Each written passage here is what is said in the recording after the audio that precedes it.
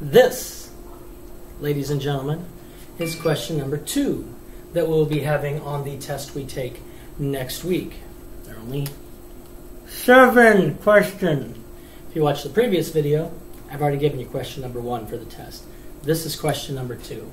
It is a griddable. You have to bubble in correctly. So before we even start the question, I want to identify the place values. This place value, here's my decimal point. It's 2 places behind the decimal point, so that makes this the hundredths.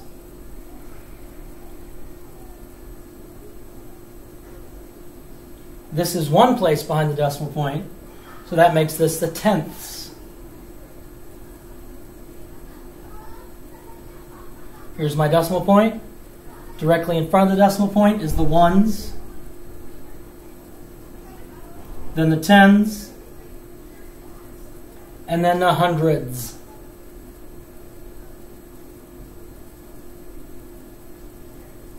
Okay, so once I know my decimal points, and if you think of this as money, this goes out to the pennies, goes out to the $100. No more than $999.99 is going to fit on here. But the key is to make sure that you line up where your decimal point is. I'm just saying.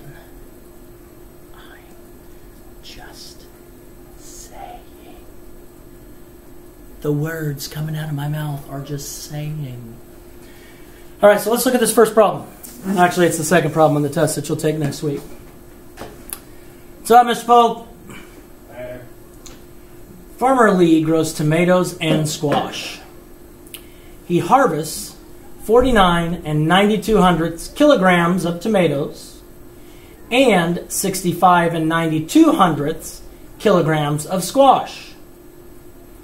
He distributes the tomatoes and the squash into 32 farm share baskets.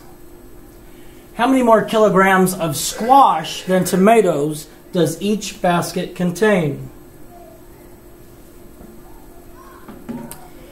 All right, so let's look at this first. We have 2 kinds of vegetables. We have tomatoes and we have squash. We have 32 baskets.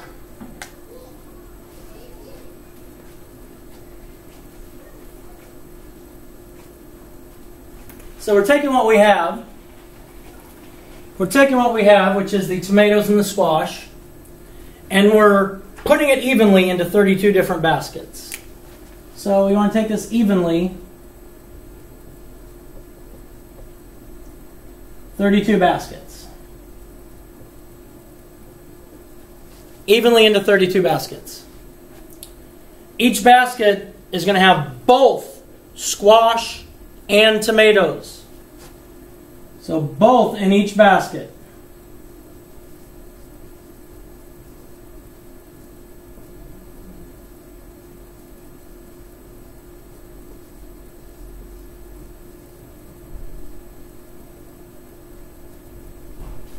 So we're going to have both squash and tomatoes in each basket.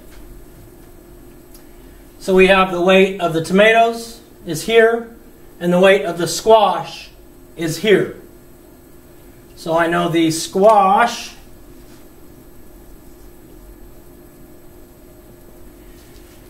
is 65 92 kilograms. And the tomatoes are 49 92 kilograms.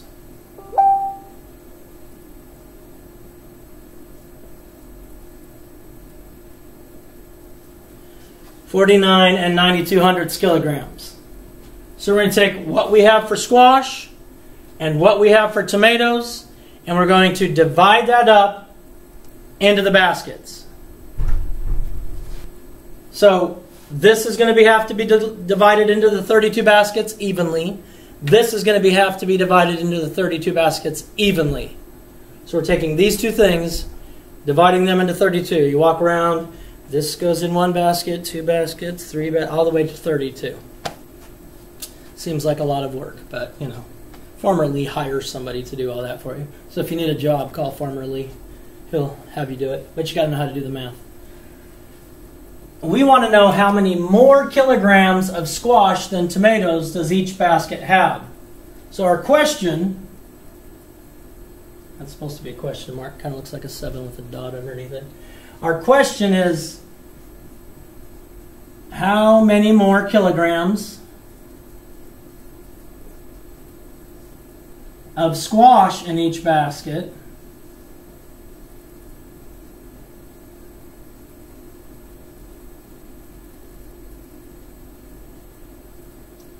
than tomatoes?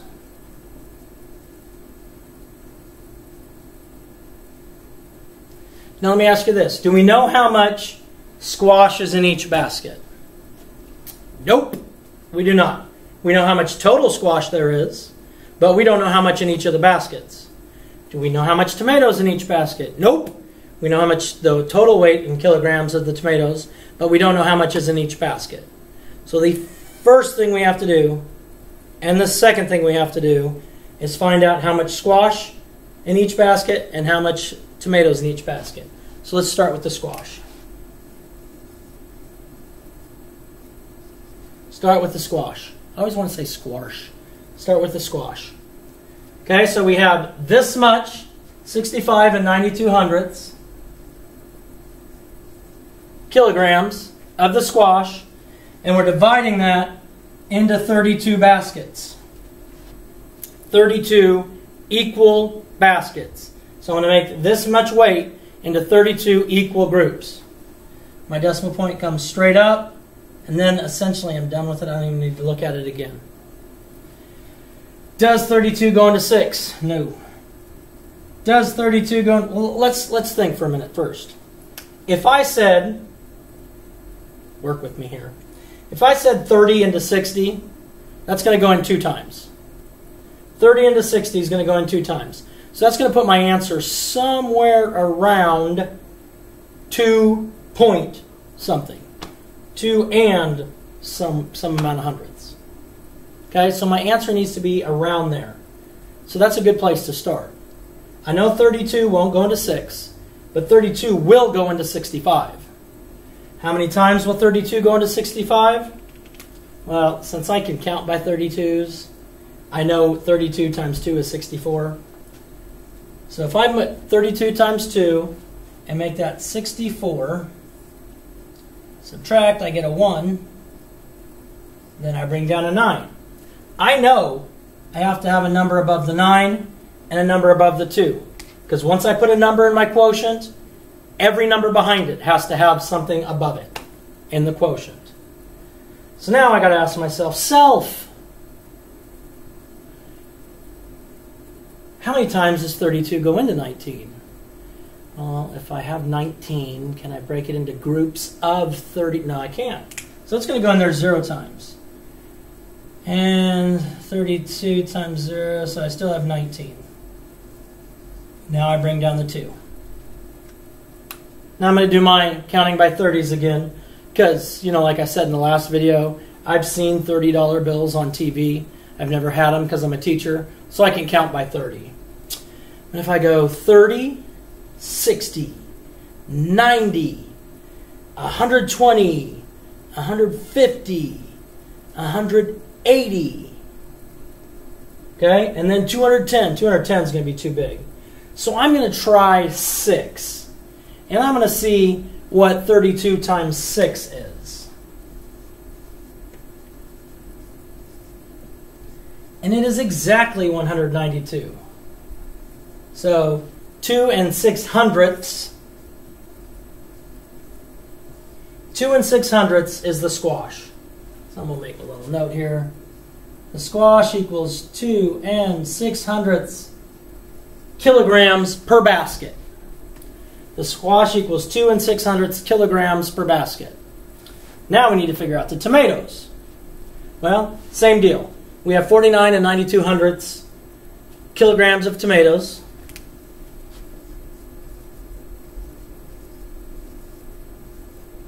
We're putting them evenly into 32 baskets. Evenly into 32 baskets. So, I'm dividing with a decimal and a dividend. My decimal point comes straight up. Does 32 go into 4? Nope. Does 32 go into 49? Yep. And if I just rounded 30 into 50, it's not going to go in twice. So I know it's going to be 1, which does make it less than the squash.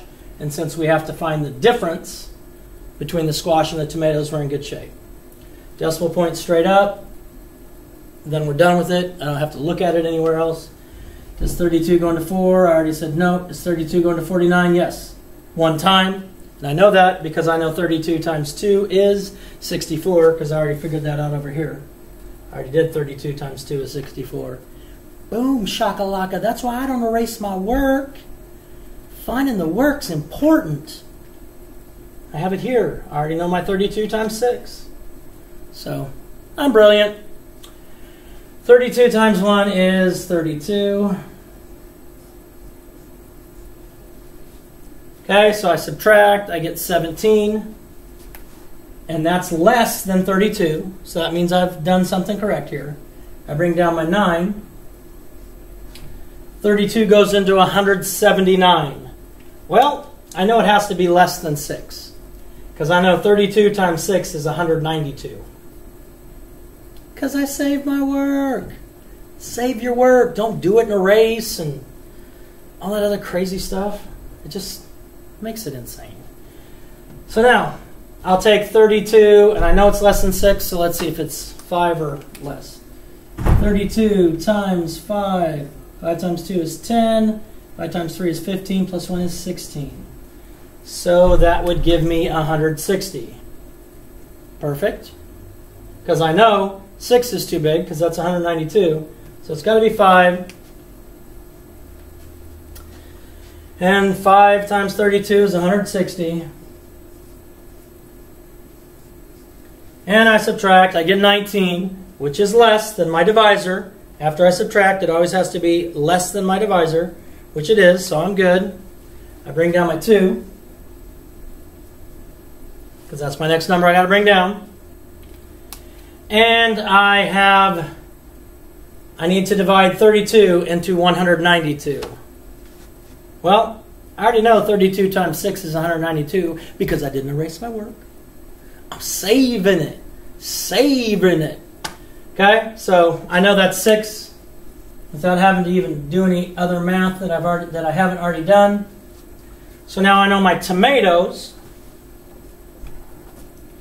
equals 1 and 56 hundredths kilograms. Now if I go back and I look at my question, I want to know how much more squash than tomatoes in the basket. So that means I'm going to have to subtract. 6 subtract 6 is 0. My decimal point comes straight down. So I have the difference is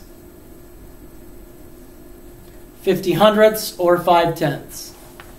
Now, the answer on your paper on the test is going to have to be gridded in. Remember, as I said on the grid before, always start by identifying your place value.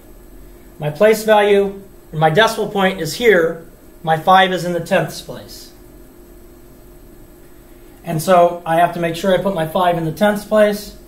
I go down, I bubble in the 5. I can put a 0 here, and it's not going to mark it wrong, which is great, but you have to make sure your digit is in relation to your decimal point. That's the whole key on this.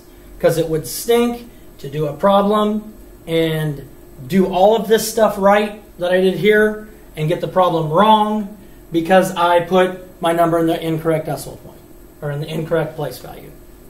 So when you get to number 2 on that quiz, then this is the answer. But look, save your work on your paper because it comes back to help you. Too many of you, like when we're finding greatest common factor and least common multiple, you're doing, okay, let's find all the factors of 24.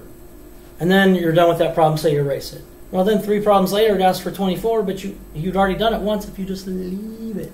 Just make your answer easy enough for your teacher to find. So that's problem number 2. I'm going to pause it. I'm going to write down problem number 3, and then we'll do problem number 3, and then I'll probably call it quits for the day. Thank you. Don't go anywhere. I'm just pausing. Don't go anywhere. Don't go anywhere. All right, I'm back. Did you miss me? Oh, thank you. That's so sweet. That's so sweet. You're taken to heart. Be kind to one another, and I appreciate that. All right, so problem 3 on the test. And I always like to read these problems more than once. A florist sells a dozen roses for $29.88. What is the cost of one rose? Okay, so a florist sells a dozen roses for $29.88. What is the cost of one rose? Then I need to ask myself, is one rose going to cost more than or less than $29.88? Well, if a dozen costs $29.88, then hopefully one rose costs less. So my answer is going to be less than $29.88. But there's also something up here that I have to know that I don't know right now. I have to know how much is in a dozen. How much is in a dozen? Now, you probably don't go into the refrigerator and look at the eggs at your house. But what you probably do is you've seen a box with a dozen donuts in it. I like to relate things that you have experience with to what I'm doing. A dozen is 12.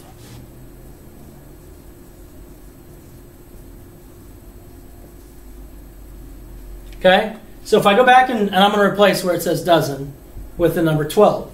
A florist sells 12 roses for $29.88. What is the cost of one rose? So you go in, you buy, let's just see how this works here.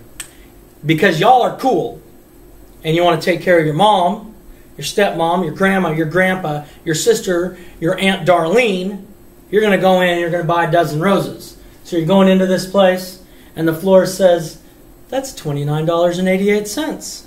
And so you pay that, and they give you the roses. Well, I'm not as cool. And so I'm thinking, one rose, that's enough, right? They're going to know I love them, even if I just give them one rose. So this is what I'm doing, is I'm only buying one because I'm a cheapskate. So if 12 costs $29.88, and I want to know how much one is, then I'm going to have to obviously do some division.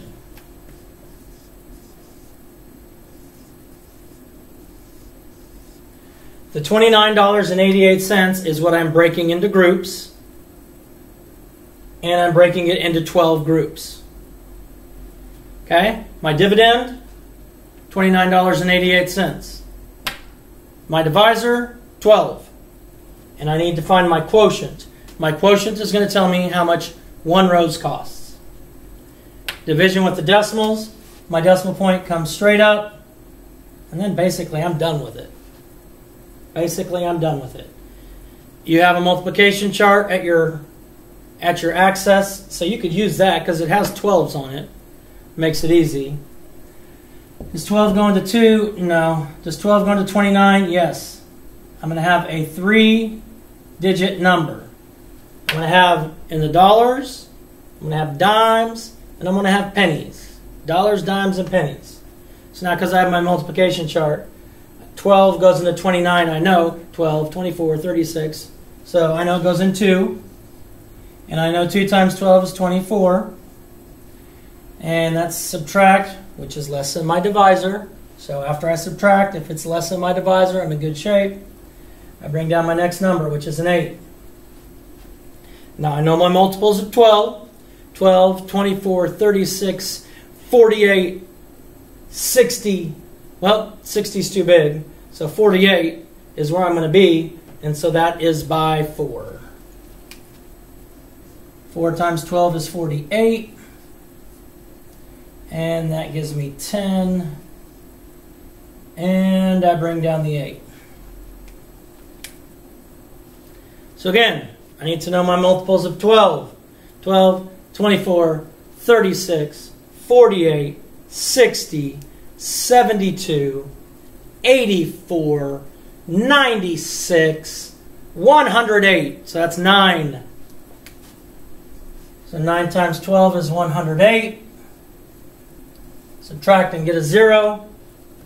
So if I go back and I answer my question, 1 rose cost $2.49. 1 rose cost $2.49. Notice where my decimal point is, so that when I go over here, my 2 is in my ones place. It's directly in front of the decimal point. My 4 is in my tenths. My 9 is in my hundredths. I would $2.49. I could leave these blank in the front. I can put zeros there if I want to, but it makes more sense to say $2.49 like that. I mean, honestly, you wouldn't write, hey, 1 rose costs... When you go to the store, you don't see anything written like that. So $2.49 is what our answer would be. So that's problem number 3 on the test we're going to take next week. Hopefully you're watching YouTube. Hopefully you're watching that we did this.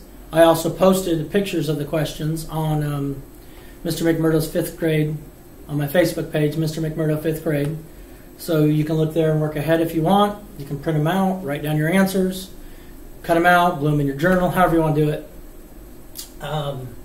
But I'm expecting all A's, hopefully, on this as we go over it. I will tell you the last question, which I'm not going to make a video of, but the last question says, how many prime numbers are there between 1 and 100? And then it says, list them.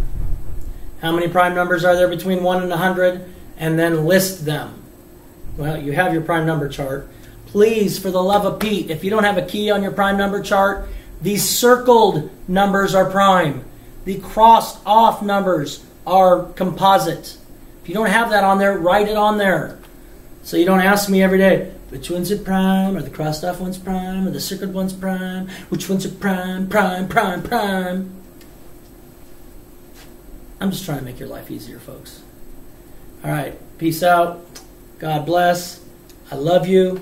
Do something kind for someone today and every other day.